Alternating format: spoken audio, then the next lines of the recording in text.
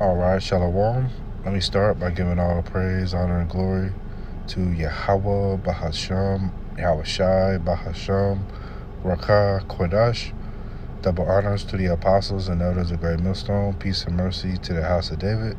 Yahweh is the true name of the Heavenly Father, who the world calls God. Yahweh Shai is the true name of the Heavenly Father's only begotten Son, who this world refers to as Jesus Christ. Bahasham is in the name. Rakah Kodash is the Holy Spirit. Also, Shalom to the 144,000 men that's labored in this truth for the sake of Yahweh Bashmi Shai.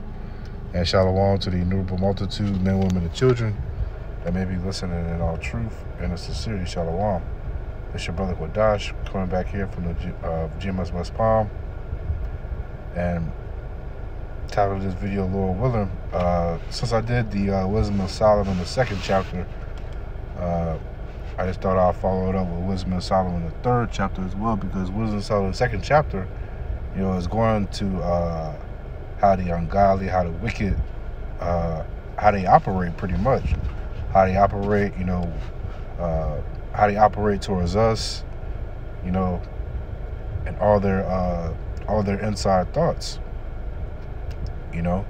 What they want to try to do to us, to try to prove, if we are the truth, if we are the sons of God, put us through that test, which is ultimately, the Lord using Satan, through the wicked, okay? But Wisdom of Solomon, the third chapter, it goes into the balance, the fact that the Lord is going to protect his elect, all right? In the end of the wicked, it's going to be destruction. All right. So I'm going to read the third chapter here, and I'll pull a few precepts as I go. And Lord willing, this video is edifying. This is Wisdom of Solomon, chapter 3, verse 1. It says, "But the souls of the righteous are in the hand of the Most High, and there shall no torment touch them." So that the Lord is going to protect his elect. All right, plain and simple. And made me think of this scripture here.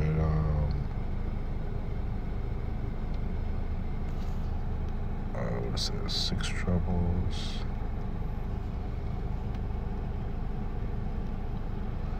This is Job chapter 5, verse 19. It says, "He shall deliver thee in 6 troubles, yea, in 7 there shall no evil touch thee." Okay, so in the time of Jacob's trouble, all right, the Lord is going to preserve his elect. Okay, and the 7, which is the missiles, all right, none of the missiles is going to destroy the hopeful elect. It says, verse 20, "In famine he shall redeem thee from death, and in war from the power of the sword. Thou shalt be hid from the scourge of the tongue, neither shalt thou be afraid of destruction when it cometh." All right, so the elect is going to be taken care of.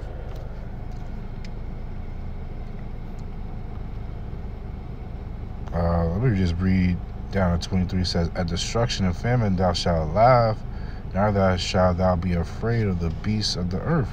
Okay, because the Lord is going to unleash, wild beasts, all right, different beasts that we have never seen before. The Lord is going to unleash that in the time of trouble. Okay, but they're going to be at peace with the elect. It says, "For thou shalt be in league with the stones of the field, and the beasts of the field shall be at peace with thee."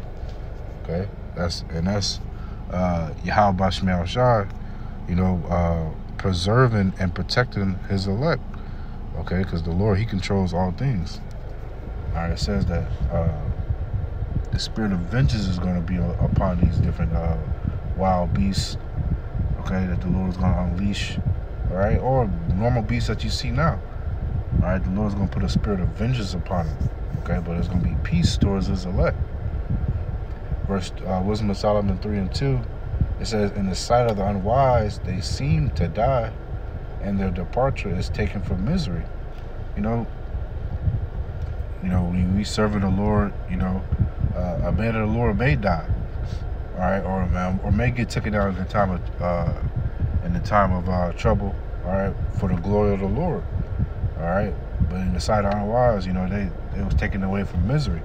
It says, and they're going from us to be utter destruction, all right, destroy. They ain't gonna see the kingdom. It says, but they are in peace. They're in the spiritual. They're gonna be in the spiritual realm, the spirit, back unto the heavenly Father, and peace. It says, for though they be punished in the sight of men, yet is their hope full of immortality. All right, because those that die in Yahweh Bashim Yahushua, what's going to happen? It says, this is 1 Thessalonians 4.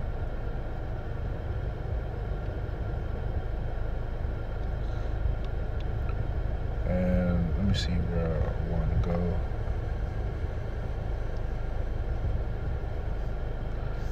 This 1 Thessalonians 4, starting at 15, says, for this we say unto you by the word of the Lord, that we which are alive and remain unto the coming of the Lord shall not prevent them which are asleep. So you're going to have some that won't taste of death. It says, for the Lord himself shall descend from heaven with a shout, with the voice of the archangel, and with the trump of the Most High, and the dead in the Mashiach shall rise first. You see, the dead in the Mashiach is going to rise first. All right, so those that may be taken away, you know, for a short time, they're going to be risen up first. You see, but those that don't understand the scriptures, all right, they view it as utter destruction. You know, his end to be without honor. This is Wisdom of Solomon 3 and 5. It says, and having been a little chastised, they shall be greatly rewarded. For the Most High proved them and found them worthy for himself. You know, showing them, you know, that this is just a light affliction that we're going through, man. Having been a little chastised, man. Okay? Hey, the Lord could have done away with us completely. Okay? You know, but he chose to preserve us, man. All right, he hasn't utterly forsaken the house of Jacob, man. All right, because he's left a small remnant that's going to return and serve him on this side. All right, verse 6, it says, as gold in the furnace hath he tried them, and received them as a burnt offering. And in the time of their visitation they shall shine and run to and fro like sparks among the stubble. So having spiritual powers.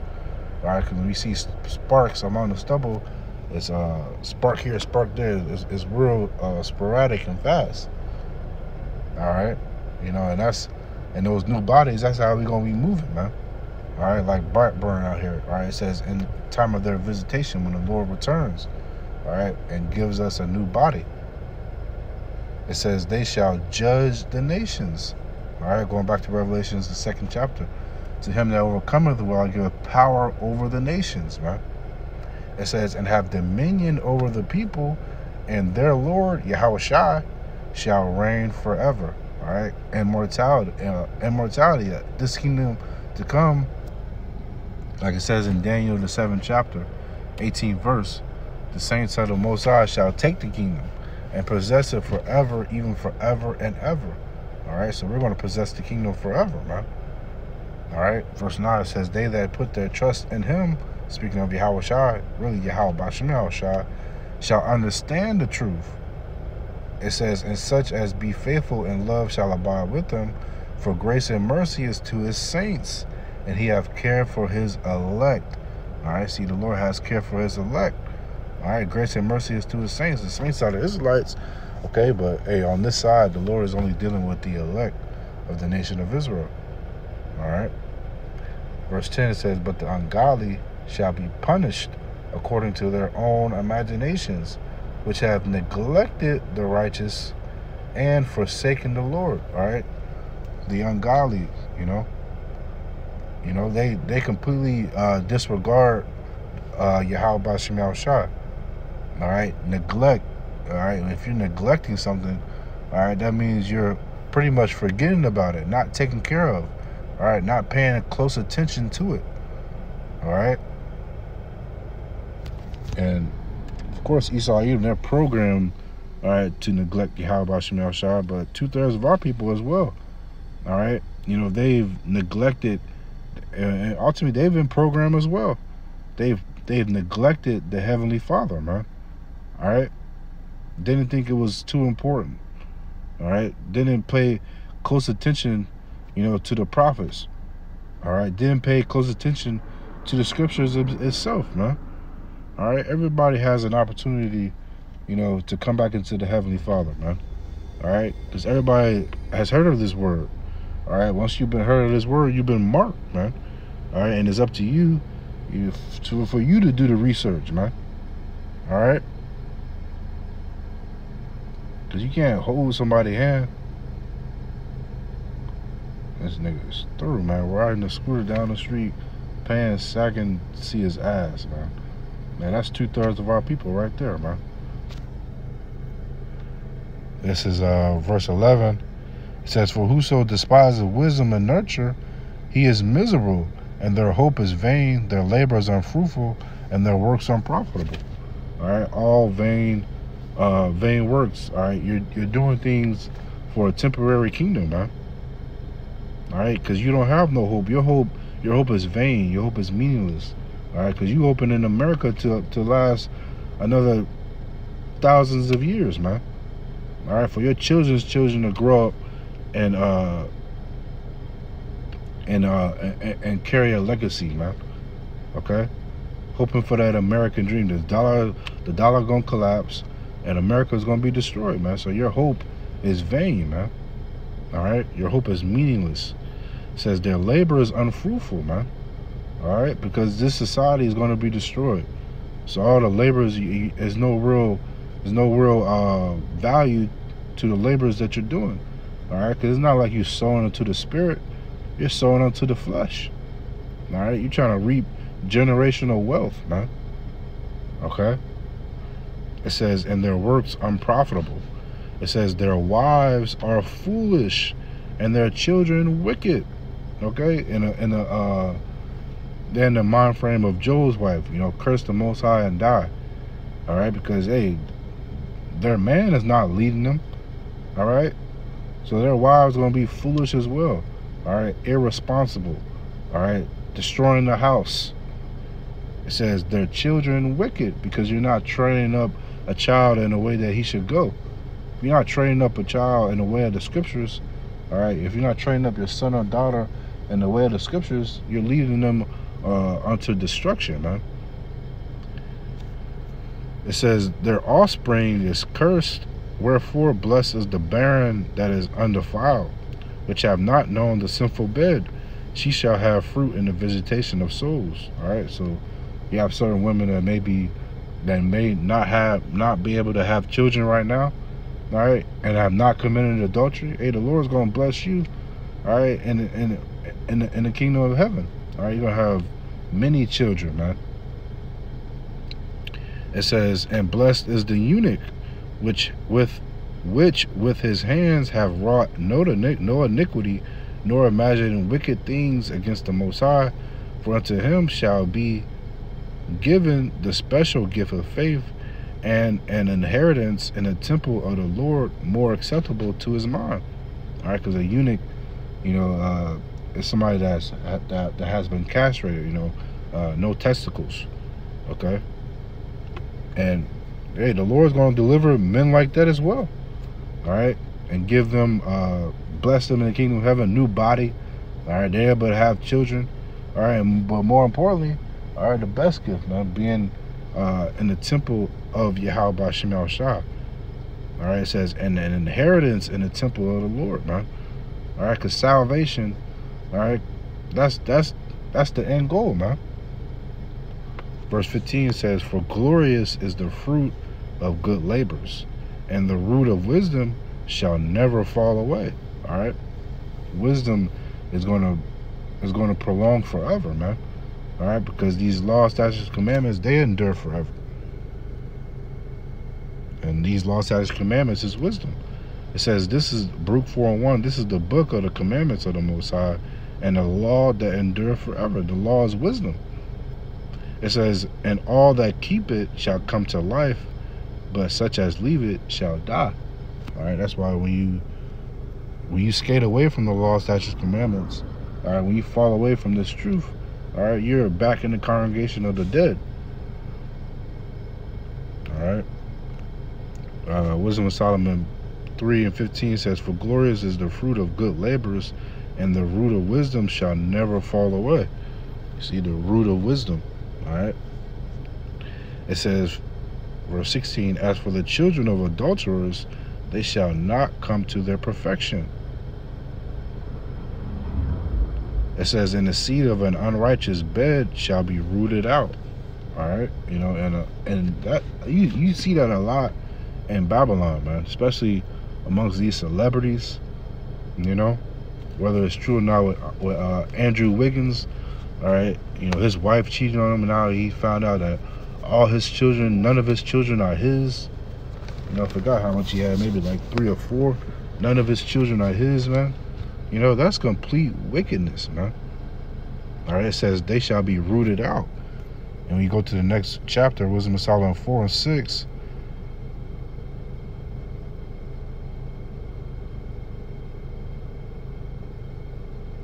it says, "For children," Wisdom of Solomon 4 and 6, "For children begotten of unlawful beds," all right, or children born from adultery, "are witnesses of wickedness against their parents in their trial." You see, so that's wickedness, man. All right, and they're gonna be rooted out, man. All right, because that's really that you're producing a wicked son or daughter, man. And even jumping up to verse 5, it says, "The imperfect branches shall be broken off, their fruit unprofitable, not ripe to eat, yea, meat for nothing." You see, verse 16 again, Wisdom of Solomon 3 and 16, "As for the children of adulterers, they shall not come to their perfection, and the seed of an unrighteous bed shall be rooted out." All right, so that's wickedness, man. All right, and they're gonna be put to death. All right, and at the Lord's timing. Verse 17 says, "For though they live long, yet shall they be nothing regarded, and their last age shall be without honor." All right, it says, "Or if they die quickly, they have no hope, neither comfort in the day of trial." Hey, so there's no hope for a child that's born of adultery, man. All right, that's like a 2/3, man. All right, it says, "For horrible is the end of the unrighteous generation," man. All right, and we're in this generation now. All right, the generation of the unrighteous, man.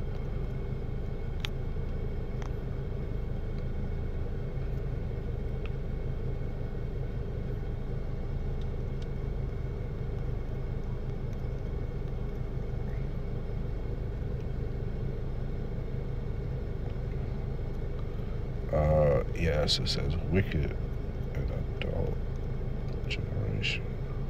This is Matthew chapter 16, verse 4.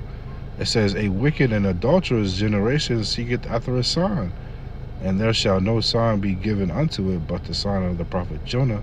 And he left and departed." All right, wicked and adulterous generation, man. And that's the generation that we're living in now. All right, and this is the last generation, man. All right. No prophet, no sign but the prophet of Jonah. You see the prophets out on the highways and byways, man. All right, prophesying in the belly of the beast, man, which is America. All right, so with that, you know, Lord willing, this video was edifying to the elect of the nation of Israel. I'm gonna close with that and give all praise, honor, and glory to Yahweh Bahasham, Yahweh Shai Bahasham, Rakha Kodash. Double honors to the apostles and others of Great Millstone. Peace and mercy to the house of David. And to the next lesson, I say Shalom. And the Bible Shalom.